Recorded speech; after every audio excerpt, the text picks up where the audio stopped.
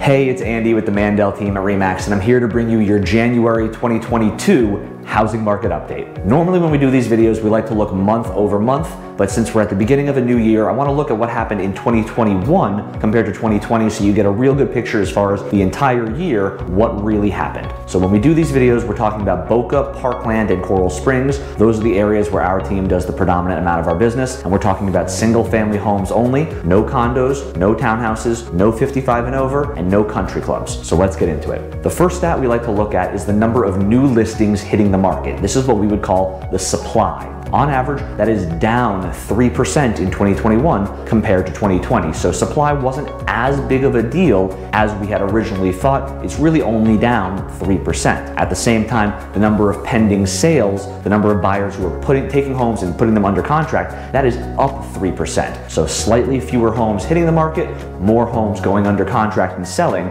Obviously, that's a supply and demand imbalance. So that's what's kind of led to these spiking prices. So less homes hitting the market, more demand, the number of homes selling is increasing. That's a supply and demand imbalance. The next stat we like to look at is the number of days on market. This is how long it takes from when a home is listed to when it goes under contract. So when you accept an offer on this property. As you can imagine, with fewer listings and more buyers, that number has decreased substantially. In 2021, that was only 10 days on market. And honestly, that feels really long. If you were looking for a home this year, I'm sure you saw it. The good homes, the well-priced homes, a lot of times they were 1-2 days on the market before they went under contract and they were gone forever. 10 days was the average, but I think it's really a lot less for the really good, well-priced homes.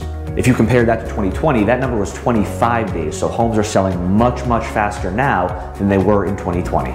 The next stat we like to look at is the closed sales price to list price. What percentage of the seller's asking price are they getting? And on average, this year in 2021, that was 99.8%. Keep in mind, this is an average. There are a lot of homes that are selling above the asking price, and a lot of them that were probably overpriced that ended up selling less than the asking price. But on average, sellers were getting almost 100% of their asking price in 2021. The next stat we like to look at is the number of months supply of inventory. So what this means, if there was a balanced market, there would be about 6 months of inventory. Anything less is a seller's market, anything more is a buyer's market. So the number of months supply of inventory, what that means is that at the current pace of sales, how quickly would it take for all of the homes on the market to go under contract? That number is 0.73 months of inventory right now. We are less than 1 month of inventory. We are still really low inventory. That's really where we've been the whole year. We've been somewhere about 1 to 1.25 months of inventory. So right now, right after the holidays, the beginning of the year, obviously there's going to be a little bit less inventory. People haven't put their home on the market yet in 2021, but we do expect more homes to be hitting the market in the next couple weeks as people get over their New Year's hangover and they get ready for the 2022 spring housing market. So in all, what all these stats led to was on average a 24% increase in prices for homes for sale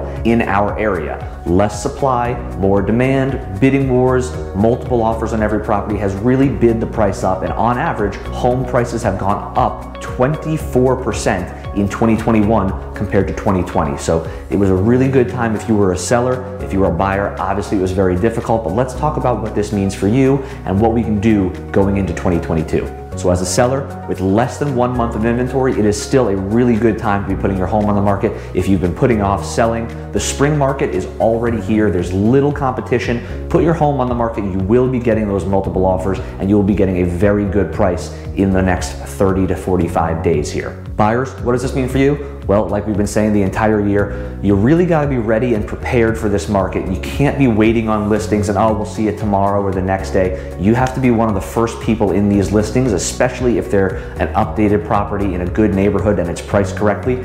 It is flying off the market. You got to be fully pre-approved, underwritten, and able to write a cash offer. All of these things we can help you do to achieve your goals of homeownership in 2022. So if you have any questions about the housing market here in our local South Florida area, or if you're looking to move to South Florida, make sure you give us a call, shoot us a text, or send us an email. Remember, we got your back when moving to South Florida.